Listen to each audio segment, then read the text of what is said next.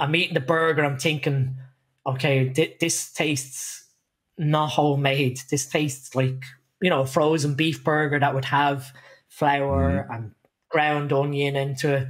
And I'm eating, I'm thinking, no, they've said it's homemade, so I'm going to keep eating it.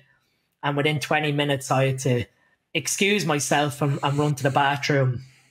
And all that night, I had like really bad gas. And then the next morning, I woke up and I looked 9 months pregnant. My belly was like out here.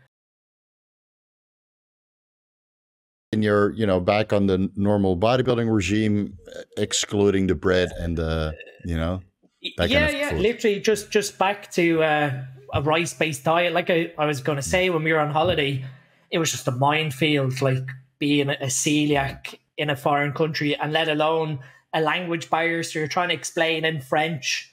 Like, my French isn't as good as it used to be, but you're trying to explain to them that you have this allergy to wheat, let alone saying celiac, and they're like, going, an allergy to wheat? And it came to the point where I just gave up most nights, and I was just like, just steak and chips. And then, even then, I got to see how sensitive you become when you are celiac, because I could tell when, say, chips were fried in the same oil as like chicken nuggets or sort of battered food, that you seen this cross-contamination.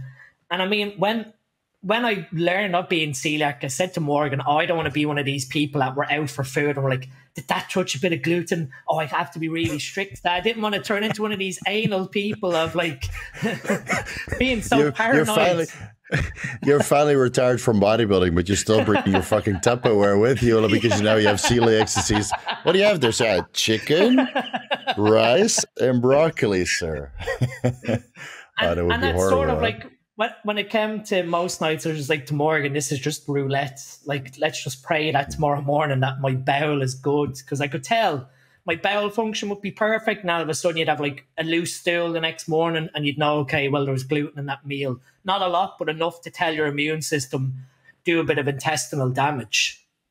And then we had a family meal, and we were trying to explain to them, how serious this allergy was. And I'm eating the food. They prepared burgers and they prepared chicken, and I'm eating the burger. I'm thinking, okay, this tastes not homemade. This tastes like, a frozen beef burger that would have flour and ground onion into it.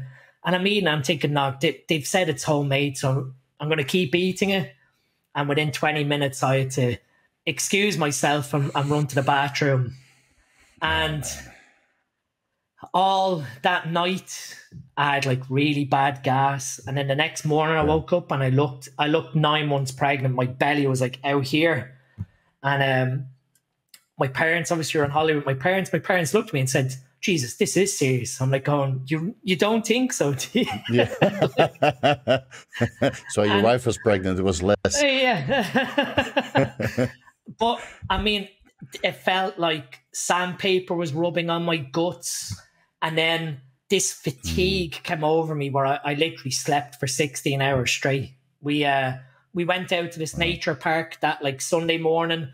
I managed to walk around the nature park with the boys, trying to keep, happy. And as soon as we got back to our apartment, straight to bed. I literally slept from like 3 o'clock till 8 o'clock the next morning. Wow. And it's just, that's crazy. This fatigue where your body's just like, you need to go to sleep. There's something seriously wrong. Yeah, I'm sure. It's just preventing you from either more of that kind of stuff, So yeah, at least have some time to kind of pass it along. And how long did it take you to kind of get over that episode? So I would say it was Sunday, slept all the way till Monday, and then I fasted, just water fasted all day Monday until about 8:30 Monday evening when we went for dinner. And then I just had something small at dinner time. But in result to that, it left me like lactose intolerant, because then 2 days later we went and we got ice cream with the boys, and my gut was turned inside out. So obviously with celiac, your gut is basically eating itself. It's your immune system is attacking the gut. Obviously that's sort of the sort of soft villi structures in your small intestine are where lactase gets secreted, and they're like the first cells to get damaged or mowed away by your immune system. So the lactose intolerance has sort of only started to resolve itself now, which is what, maybe 5 weeks, 6 weeks after. Wow, that's a long time. So really shows you, like, with that intestinal damage, what ends up happening to that immune function, and obviously your digestive function with it. Yeah, and that's catching it early on. I mean, you know how many people walk around with this undiagnosed and have no idea, and they don't do an elimination diet or address it, and they have all kinds of serious issues, and then they have to do a carnivore diet to fix it, which is basically, you know, the biggest elimination diet you can do, which you can only eat animal meat-based sources, right, and exclude everything else, including the processed stuff, and that's how they fix themselves. Did you do some oral BPC-157 to kind of, you know, bring some calmness to your intestinal tract? And that, as soon as we got back, I introduced that, and then I introduced what I said to you, the Larazotide. So right. I was at the Health Optimization Summit, that biohacking summit in London, and a follower, apologies, I can't remember, I'm really bad with names, but he came to me and said, "Oh, have you heard about Larazotide?" I was like, "No." And he said, "Oh, well, my dad's celiac and we've trialed this in him. You know, have a Google of, you know, PubMed studies on Larazotide." And when you research into it, they gave celiac patients either 250 milligrams, 500 milligrams, or 1 gram over like a 6-week period, and then measured the levels of zonulin. So obviously looking at how tight the intestinal barrier was, and looking for the levels obviously to decrease to make sure that the junctions were tightening again. And they seen huge results in that like 250 to 500 milligram dose region. So I've been taking that the last 2 weeks at 250 milligrams twice a day. And I have to say, I've noticed quite a lot of improvements to the digestive function, but also to the sort of inflammation around my gut. So there's less water retention. The sort of visualism much more improved. So right now I'm taking 500 micrograms of BPC-157, the 250 milligrams of Larazotide twice a day, and then I've KPV in, if you've ever read about KPV. No, enlighten us, please. KPV is a tripeptide, but it has really strong antimicrobial and antifungal properties. So it's really useful if you potentially have candida overgrowth. This sounds like PT-77? No, there was another peptide who has very similar properties. It could actually be the same thing, but a different abbreviation. I have it in one of my intestinal health videos. It's just the abbreviation eludes me. KPV. It's probably the same thing. It's like something that you would secrete endogenously, but it goes systemic, right? But if you take it orally or injectable version, it actually kind of resets your gut microbiome, but only keeps the gut biome. Yeah, it's probably the same stuff. Exactly. Yeah, and it helps obviously with butyrate production, and so I've put that in. Very hard to say what great effect it's had just yet, but I mean, considering the amount of damage that's probably been there from years of abuse, any sort of small help is going to help.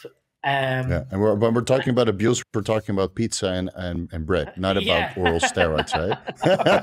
And everybody's like, I knew he was on 50 milligrams Anadrol per day. That's why his gut is messed up. But that's the common story with most bodybuilders. They just take copious amounts of Anadrol their entire off season, including very famous Mr. Olympias, and then they wreck their intestinal health. You know, and they need to undergo all kinds of treatments to kind of fix that. I delved into, on our SN education way, I like biochemistry, of trying to figure out what was the mechanism of orals ruining your appetite and ruining obviously intestinal health. And you actually start to see that it's got to do with how your bile acids interact with like your CCKY and your ghrelin in your intestine. So one of the like easiest things you can probably do to offset some of that appetite destruction with orals is optimizing bile flow with TUDCA, and then optimizing fatty acid transport across your liver. So choline and inositol. The sort of the theory behind the liver stack that I made Right. But when you And it's good to run at, year round anyway, because it helps with tremendously with liver health. And did you ever add in the ox bile to help with the breakdown that's of, what's in liver right? stack. Yeah. Okay. Good. So Smart. you start to see obviously that when you have these appetite issues or orals, it probably stems back to your bile flow potentially being so sluggish and fatty acids not being able to feed directly into the duodenum. And then obviously you have these appetite regulatory hormones like CCKY and ghrelin and whatever else being inhibited because of that lack of bile flow. So obviously your intestine is looking for that drip feed of bile down into it. And when it's not receiving it, it's going to tell your brain to slow everything down. Right. And then the fact that your intestinal lining also has androgen receptors, right? That's the outside of your, of course, so this hypertrophy and now the normal contractile capacity of your, intestinal tract is altered, right? You get more forceful contractions, but also it's more difficult to absorb these nutrients because these little fingers that are in your intestinal tract, right, where the nutrients kind of pass into the central circulation, that I think gets impaired as well. And then you have aromatase enzymes and 17-hydroxysteroid dehydrogenase enzymes within the intestinal tract. So whatever you take orally gets now converted into these weird metabolites who haven't really been investigated. So that's why I think nowadays we either do sublingual or just don't take orals anymore.